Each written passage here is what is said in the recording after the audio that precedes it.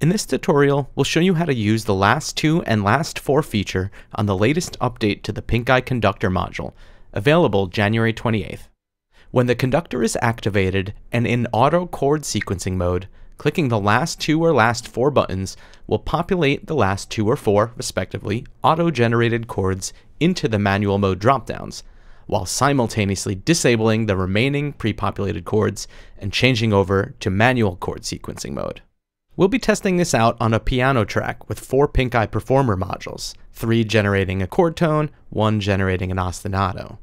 We'll click Activate, wait for 2 chords to come through, and then click the last 2 button. Doing this adds the previous chord and the current chord, as you see the affected chord dropdowns light up on the screen. If you like your 2 chords but want to elongate the chord progression, you can return the conductor to auto mode and let 2 more generate before clicking the last 4 button.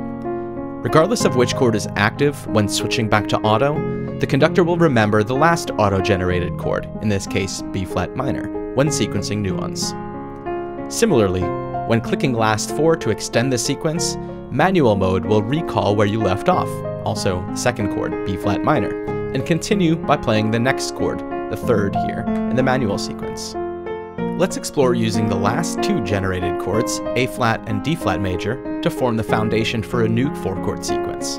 I'll click back to auto mode and let 2 more chords generate before clicking last 4 again. You'll see the A flat and D flat major move from chords 3 and 4 in the sequence to chords 1 and 2 in the sequence, while the 2 newest chords, E flat and D flat major, fill chord dropdowns 3 and 4. We hope you enjoy this new feature to the PINKAI conductor module, and be sure to subscribe to our channel for the latest feature updates, including demos, tutorials, and content showcases for our upcoming module release, the Harmonizer.